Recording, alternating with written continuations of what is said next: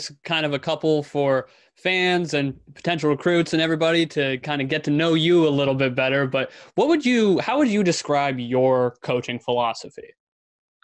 Well, my coaching philosophy is pretty simple. We want to make the most out of what we've got, and we want to fight like heck for a common purpose. And that's it. Yeah. I mean, really, it's pretty simple. I think if you can max out what you have, and really devote yourself in a fight for a greater purpose, usually something bigger than yourself, then I think that's when the magic starts to happen. Awesome. What is your favorite activity when you're not coaching, when you're just completely taking a break from basketball? Well, hands down, it's fly fishing. But usually I'm fishing for players instead of an adult species or other beautiful fish. But yeah, if I had my choice, Joe, I'd be standing in a river somewhere with not another human being in sight. Social distancing. Yeah, casting some type of fuzzy, beautiful fly I tied into a little eddy or under a bush on the side of a river and watch some hungry trout come up and eat the crap out of it. That would be ideal.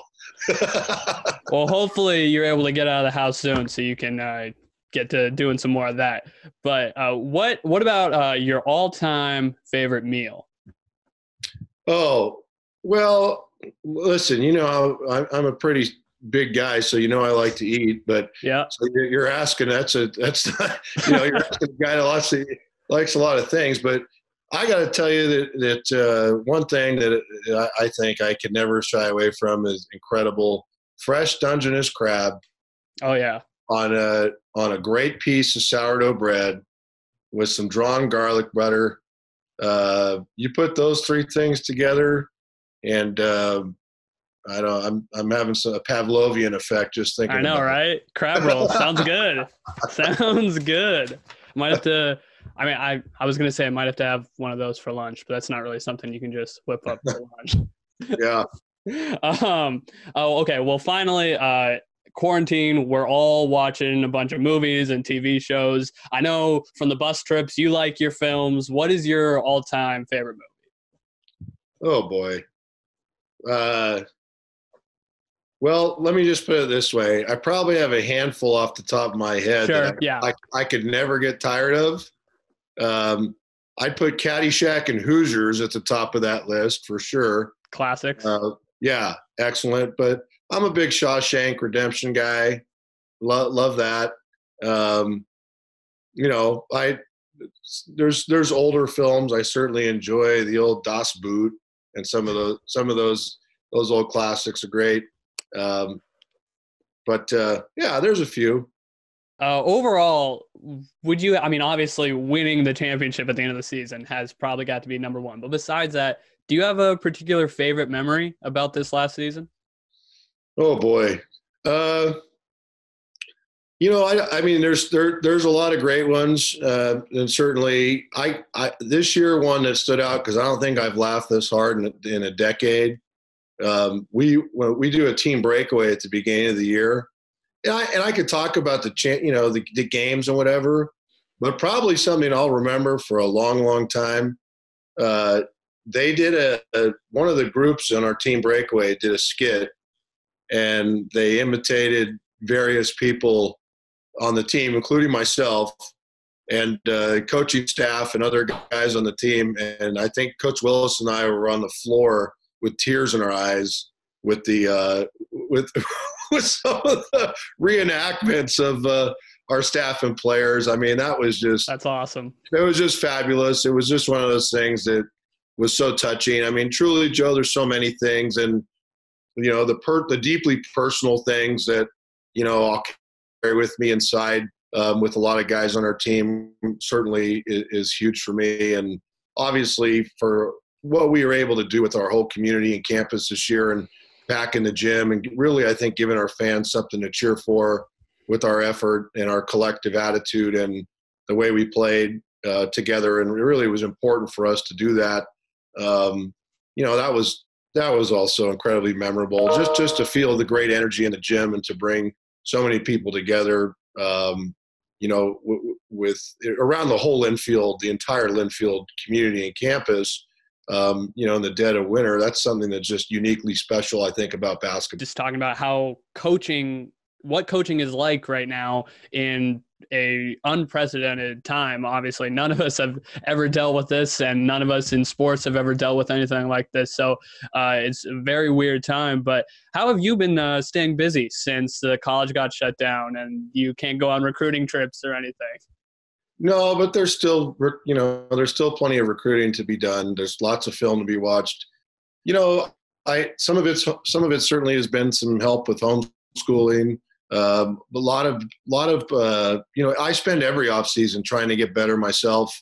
I do the same thing I ask of my players. I want them to improve, and I'm committed to improving myself. So I talk with a lot of coaches, watch a lot of film, try to get feedback and learn from other people and different areas, not necessarily even basketball coaches that I think do things exceptionally well, and try to learn from them. Stay connected through Zoom, of course, with our players, texts, phone calls, emails. I mean, it's pretty nonstop, and it's really the coaching in this era is kind of a lifestyle you can take anywhere. So Sure. That in some ways that really never shuts down, but try to do the best we can to keep everything optimistic, and to keep, which I think is a real challenge right now, and to keep our guys connected. And it's in a way, it's really good for me to be around the younger guys too, because their energy and optimism, I think is uplifting, in particular in this time. But we're doing those things and starting to build good energy and good thoughts and purpose, and advocacy for what lies ahead. Yeah. So what have you guys been talking about? Just how to stay positive, how to stay on their grind, making sure all the schoolwork stays on top of these online classes. They're tough. Yeah. I mean, I check in academically and really very little basketball, honestly. To me, it's a good time to work on your mental training, good time to work on your emotional training. I think those are important. I think learning to clear your mind and to practice being somebody who can concentrate to get a deeper sense of self and who you are. And I think some real introspection is important, and reflection. I think that's probably as important a training as we could do in the weight room right now. I mean, yeah, you have all those physical things, but I'm fortunate. I coach a bunch of guys that are hungry to work on the basketball stuff. And so I feel in many ways the best help I can, or aid or guidance I can have, is maybe in some other areas that also speak to perhaps, mental health and just kind of the positive, optimistic mindset, building resiliency and trying to really live in the present and things of that nature. So we're doing some of those things, and then we're having a lot of fun. We did something very whimsical. We had a costume theme the other week.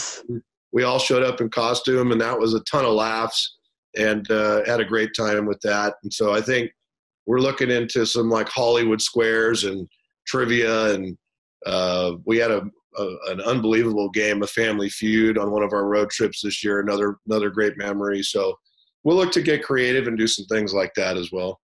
That's awesome. That all sounds great, but has there been anything that's been particularly challenging during this time? Well, I think we're all challenged by what I call the dull ache of isolation.